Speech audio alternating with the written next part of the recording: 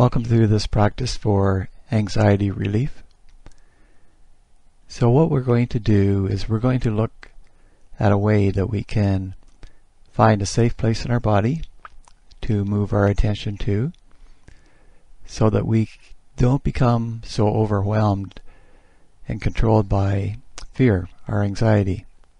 So in order to do this, we'll work with the mindfulness faculties of attention and intention. And so we'll start by either laying down or sitting, and we'll take a posture that's strong and straight if we're sitting.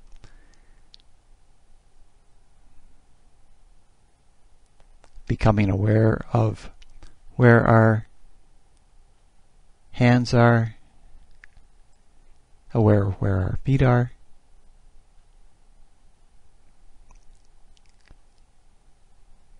And just having that attention to have a posture that is upright, noble, and worthy of respect.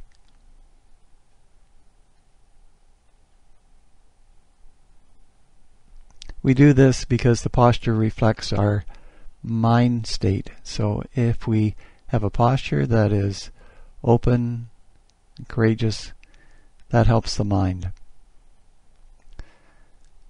So now we'll shift our attention to our hands. And we'll put our hands in a carrying position where we hold our non-dominant hand with our dominant hand. And we'll hold them at the solar plexus, just gently against the solar plexus.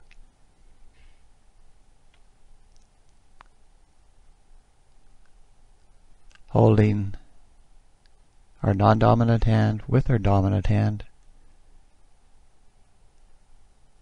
And just gently feeling those sensations that may or may not be there. The hands are always a safe place to put our attention.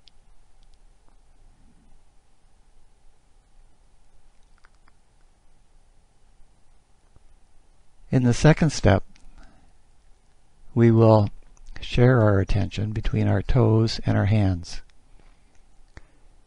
And to help to facilitate that, we will have an intention of, may my toes close.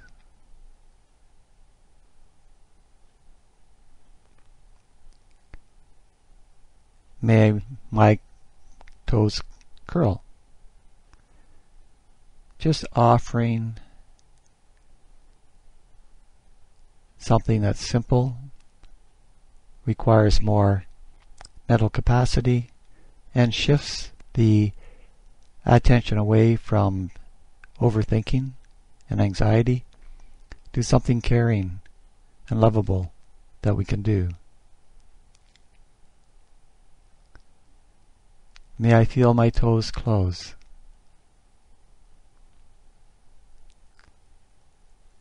In the third step, again we have our attention shared between our toes and our hands, and we can move this attention back and forth. The mind doesn't like to stay in one place for very long, so this works with the natural quality of the mind, wanting to move, to be on guard, to have something different to focus on. So now we can offer an intention for our toes to open. May my toes open.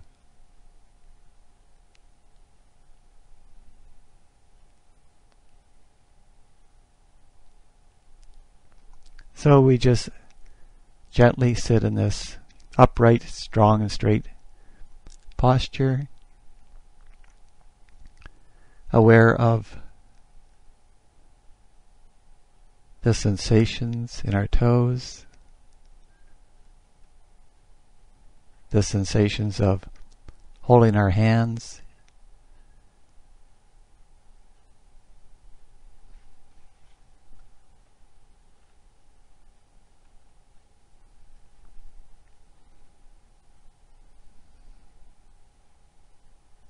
And if you like, we can move to the fourth stage, where we have our attention both shared on our toes and the in-breath. And again, we can use a caring intention to guide the mind towards that. So it could be, may I breathe in slowly.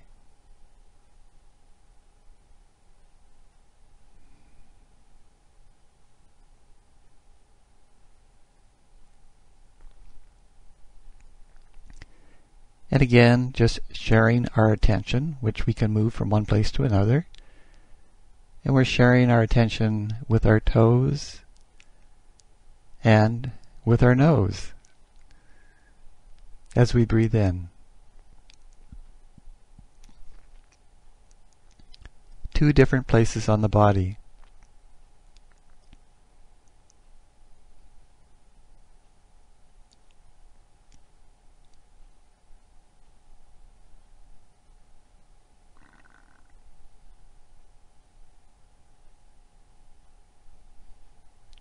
Breathing in, I feel my toes. And if we like, we can slightly curl the toes.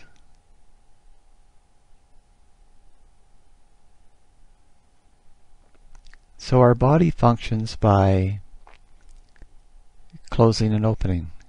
So we use simple language. And we can add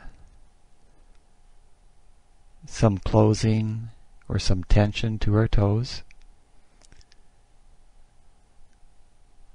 so that we get more familiar with tension in our body. Because when we're feeling anxious, there's also tension in our body. So by intentionally putting a little bit of tension into our toes, we're making friends with that quality that our body and anxiety produces, the tension of anxiety, the tension of worry.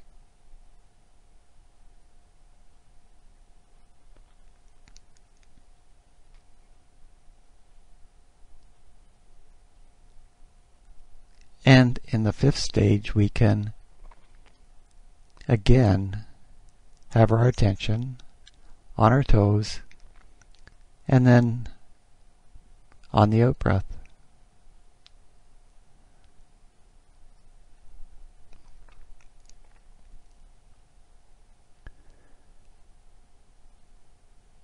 May I breathe in slowly and lowly, breathing down to our toes, opening our toes,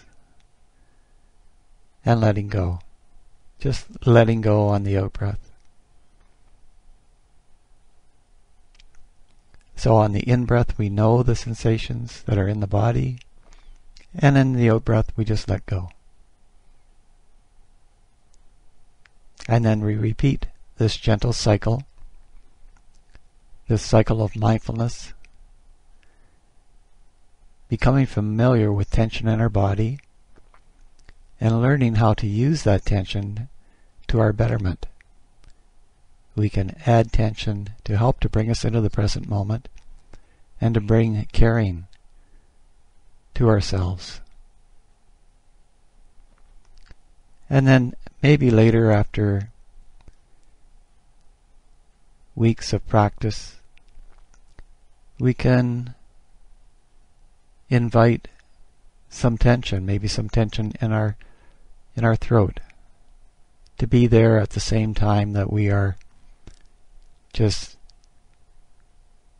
in this peaceful presence of feeling our in-breath, feeling our toes, and then we can explore tensions elsewhere in our body. And again, this is a practice that takes time to develop, and it's important to be gentle with ourselves and not to expect too much.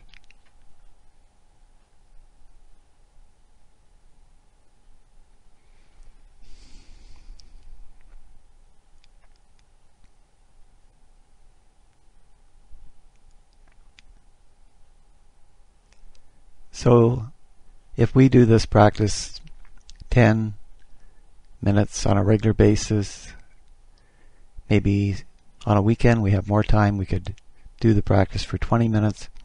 It then becomes a second nature for us throughout the week.